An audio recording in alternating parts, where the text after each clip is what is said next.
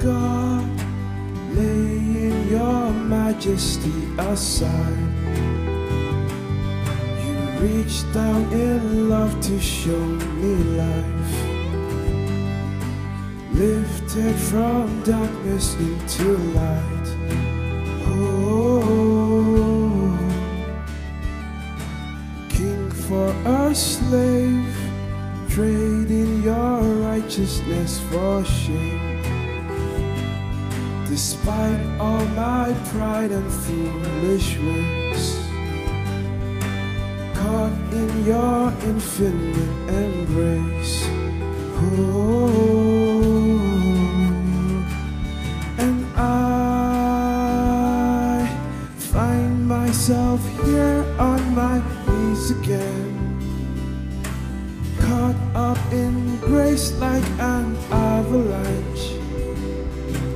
Nothing compares to this love, love, love burning in my heart.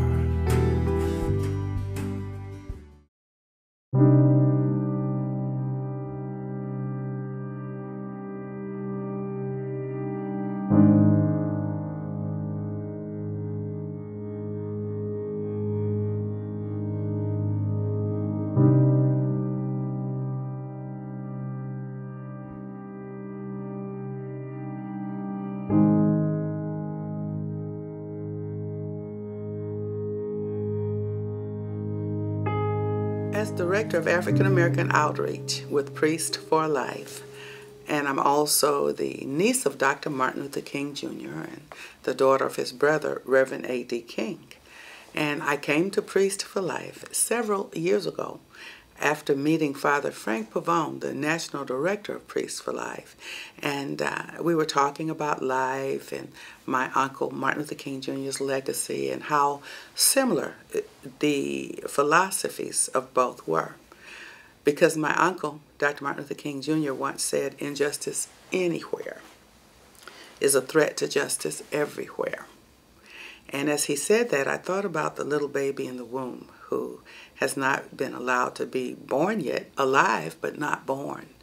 And so where are the civil rights for those little tiny babies in the womb, and who's going to speak out for the babies? And those are the types of questions that I've been asking for several years as Director of African American Outreach for Priest for Life. The effects of abortion we've only scratched the surface, and I think that we're going to see a volcano explosion of the effects of abortion, the shock waves, so to say, as Silent No More would talk about. For me, going out to the youth and doing this pro-life thing, I created this line of pro-life T-shirts because I really wanted to create ways for young people to wear the message and spread that message.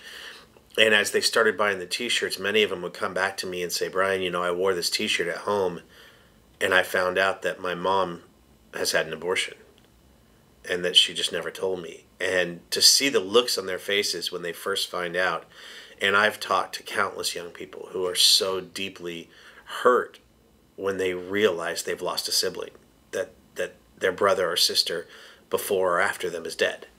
And it's something that so many parents aren't thinking about when they have an abortion, that one day they may have to tell their children this. And I have a good friend who recently had to tell her children that she made that mistake.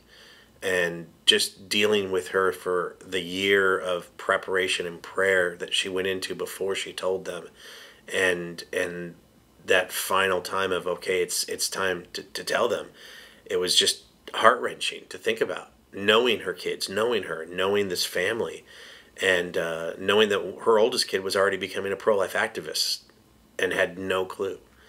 So this is something that I think needs to be explored, and I think that through Silent No More and Rachel's Vineyard, two of the ministries here at Priests for Life, that and through Stand True, we're definitely exploring that and looking into that to understand that even after we end abortion, there's going to be decades of hurt and pain that need healing. And I mean, look at the healing that still has to happen because of slavery.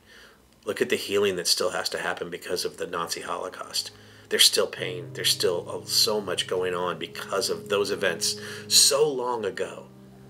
It still affects so many people today. And I think that it's going to be the same thing with abortion. It's going to affect those people. And it's very important for us to be prepared for that.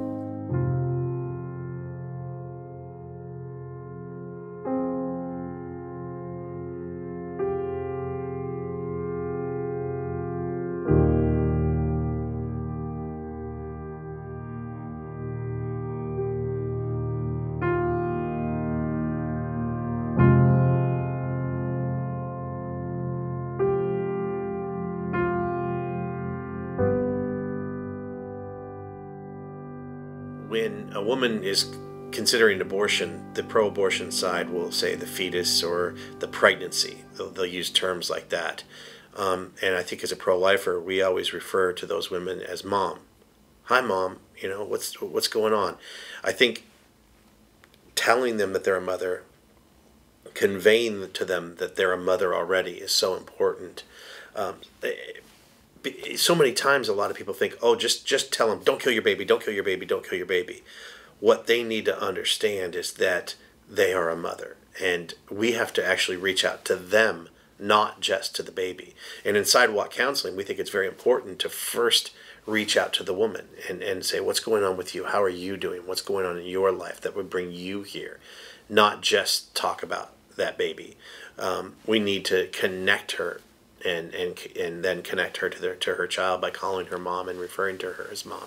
So I think that's one of the most important things in dealing with a woman who's considering abortion is to make her understand what motherhood is and that she's already reached that point. Because the other side will say, well, she's not ready to be a mom. Well, she is a mom, and she has to now do what a mom does, is to protect her child.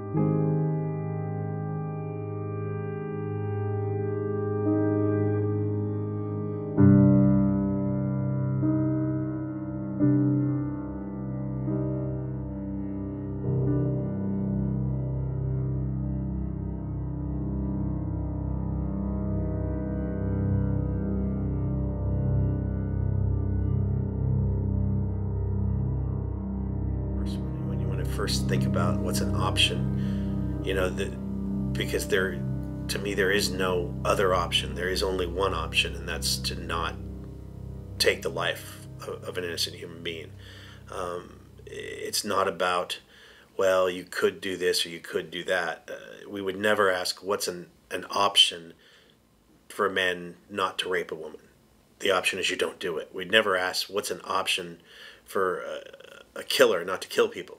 You don't kill people. The option is every human being is created by God and is an image bearer, the image of God. And to take an innocent human being's life is always wrong. Abortion is never a necessary evil. So the options would be, what do you do with that child that's already created? Whether you raise that child, give that child up for adoption, but killing that child is just not on the table. It's not an option whatsoever. So we need to put an end to the killing, and then also focus, like with the options, on what we can do to help those children that are already here. And when people always say, why don't you help children that are already here? Well, the children in the womb are already here. They are here. And so we need to be looking at them going, okay, what can we do to provide for them? From the moment that sperm and that egg unite with 23X, 23Y chromosome to create that unique individual human person, they grow and develop from zygote to embryo to fetus to infant to toddler to teenager to adult to senior citizen. Every single stage I've mentioned there is an actual human being, an actual human person, not a potential human being. I've never heard of a human fetus suddenly becoming an ostrich. It's a human being. And so the option is, what can I do to provide for that human being? Whether it be an adult man who's homeless on the street, whether it be an orphan, or whether it be a fetus that is in danger of losing their life. The option is, what do we do to save that life? What do we do to come in and provide for them? We are very involved in going to the abortion mill. Many of us here at Priests for Life go on a regular basis to pray and to get involved. Our youth outreach, the missionaries in our youth office go 3 times a week to pray and counsel at the abortion mill. And I think it's one of the most important parts of pro-life work. And for somebody who maybe not work in a pro-life organization in their office, they can get involved by being the church on the streets, by taking the light into the darkness. You have to remember that the Bible says that the gates of hell shall not prevail against us. That's when Jesus turned.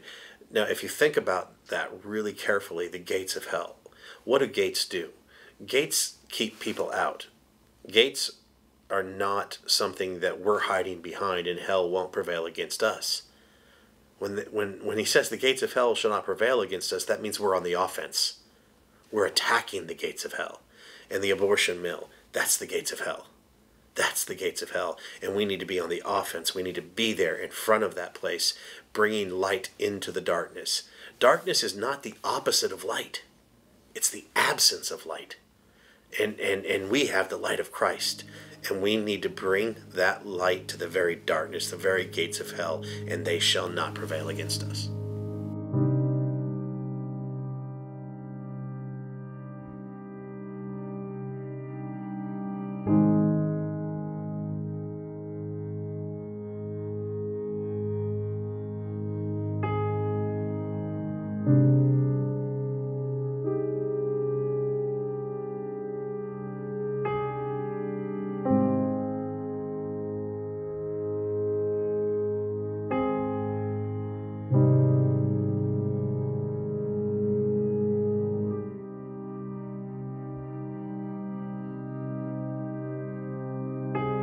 The African American community living in the United States of America has been disproportionately targeted for abortion.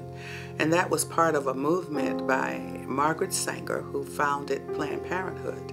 And she felt as though there were separate races on the planet. Of course, we know there's only one human race. We have various communities.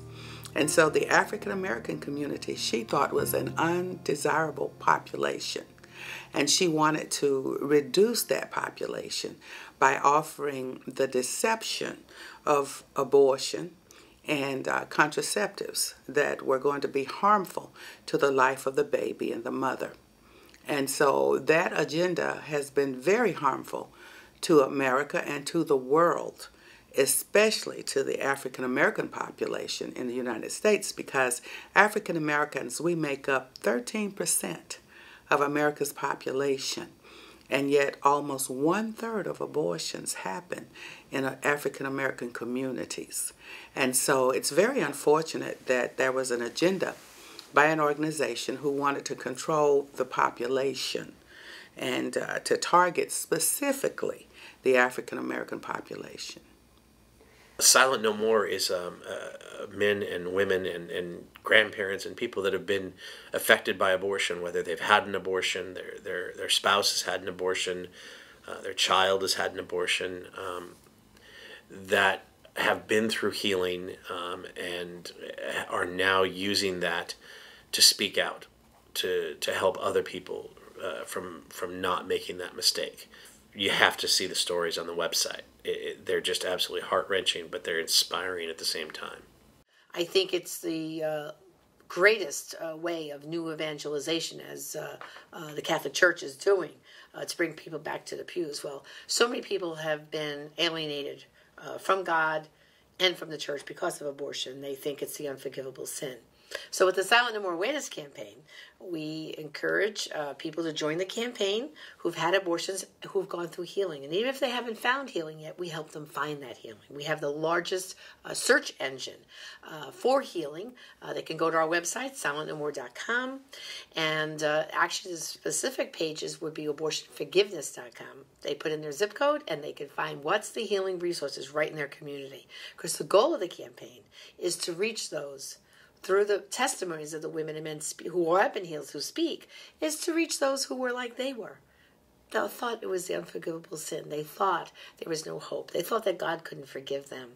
So I feel very privileged to have founded this campaign with Georgette Forney of Anglicans for Life, and it has grown immensely. We've held over 1,500 gatherings since the campaign began worldwide.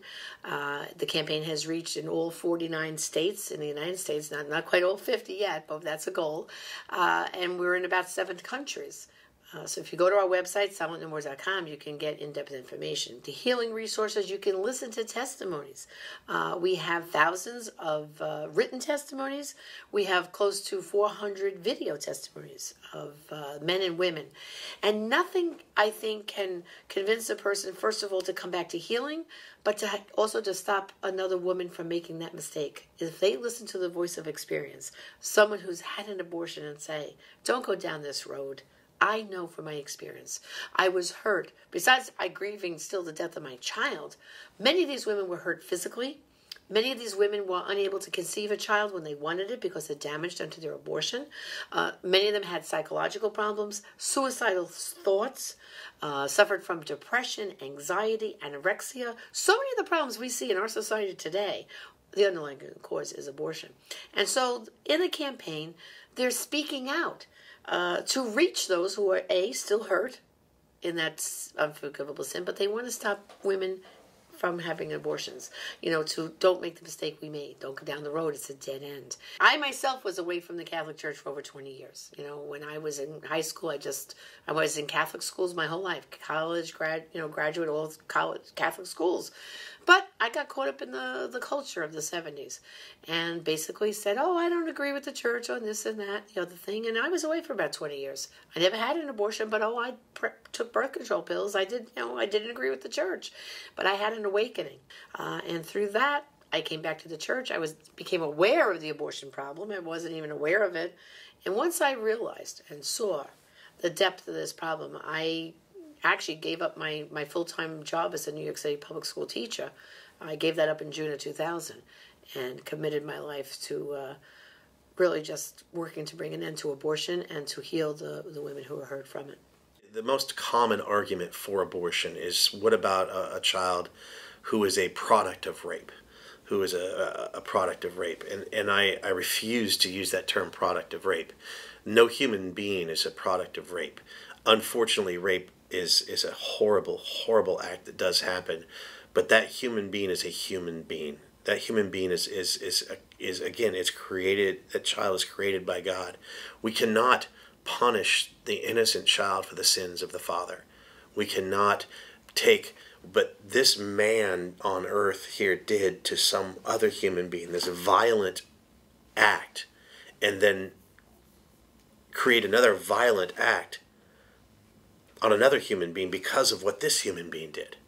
It just makes no sense to me whatsoever that we would heap one act of violence on top of another act of violence. The fact is, it's that child, while the conception may not have been the a perfect situation, the conception was happened in a horrific situation. The conception happened. The life was created, and therefore that life must be valued also. To devalue that life is to deny God and to devalue God.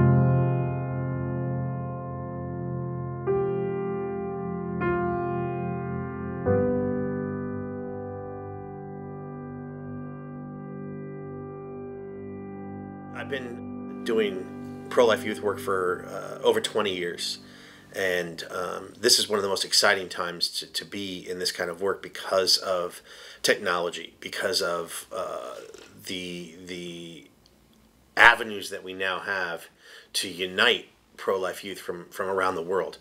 When I first started this, I knew a few people here and there, and I would go to different events and stuff, and I would meet people at different events and hear about other things. But now everybody's connected, and through social media, I see just this huge uprising of pro-life youth who now go, oh, there's others that believe the same thing, and realizing most people do. I just see it as a fascinating time to be a young pro-lifer, to have the support they have from their peers. I really believe that that's going to help this generation to truly end abortion. One thing that my work as Director of African American Outreach for Priests for Life entails is to say to the African American community, you're not alone, you are loved. We know that you need what every American needs, what every human being needs, a safe and secure home, an opportunity to work and be productive in society. You need a strong family. We would like for that to happen with the father and the mother together, making decisions to birth and raise children. And so when we give the African American community that good news, that it is possible for you to contribute to society, to marry and have your babies and raise your children, that is your civil right, that is a human right. And when people hear that good news, as we have promoted throughout our work here at African American Outreach with Priests for Life, using such projects as My Alpha 21, and that's a film on genocide in America, the Blood Money film, the books by Father Frank Pavone, Janet Morana, and all the associates here. I have a wonderful book myself called King Rules. It's about growing up in the family that birthed Dr. Martin Luther King Jr. And so I don't only speak to the African American community, but the human community. And so I believe that we are one human race, and that if we can live together and love each other, that we will be better off. And I find myself here on my knees again, caught up in grace like an avalanche. Nothing